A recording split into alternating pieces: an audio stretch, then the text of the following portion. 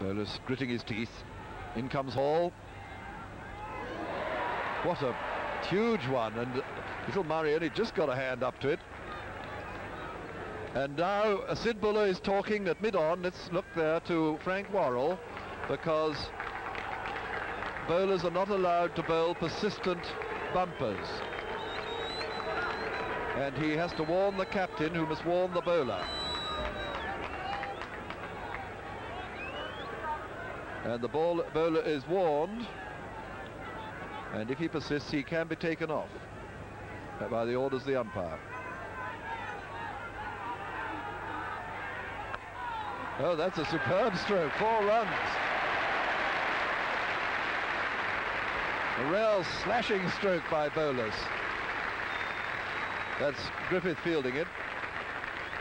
And England's score goes to 49 for Norton bowlers to 30.